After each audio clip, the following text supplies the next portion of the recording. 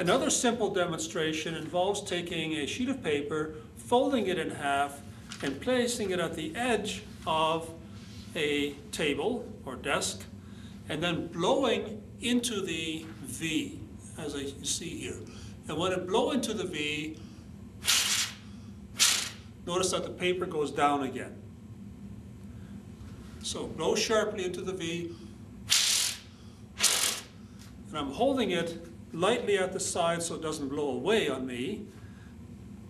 Otherwise, if I just hold it like that and I blow,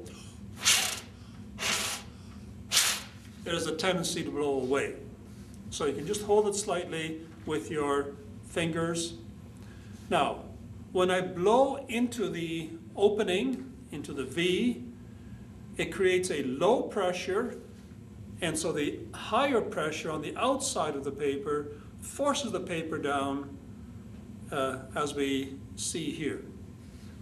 So again, it has to do with creating a difference in pressure. A low pressure inside, higher pressure pushing it